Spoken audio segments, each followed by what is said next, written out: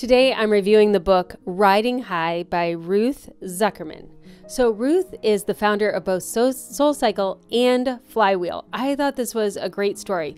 I will tell you though, it is hard to find biographies of female founders. So a lot of the female founders that I'm reviewing, like I don't exercise, I don't do SoulCycle, I don't understand the passion she has for what she is doing. Just like I don't know very much about IT when I did that book that Sandra had written.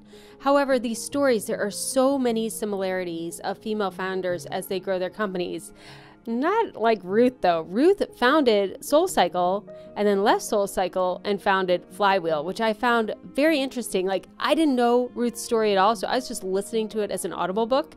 And I was like, I wonder what she's going to do now when she left SoulCycle. And then I didn't even know Flywheel was a second thing. So if you are an athlete and you want to learn about other athletes, they don't have to be in your athletic sport in order for you to learn more about them. I love listening to any female founder of any kind of company. So if you have recommendations, I would love to hear them. Go ahead and leave those in the comments. So the subtitle of this is How I Kissed SoulCycle Goodbye, Co-Founded Flywheel, and Built the Life I Always Wanted.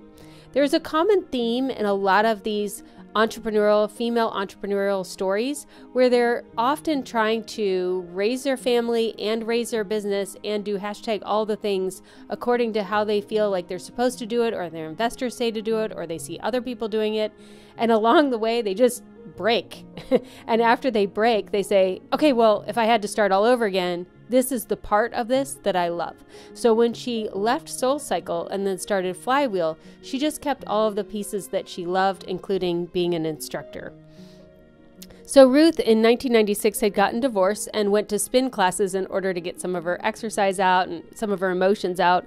And that's when she met her partners. And in 2006, she and her three partners started SoulCycle. She left 3 years later, and then 1 year after that, in 2010, started Flywheel.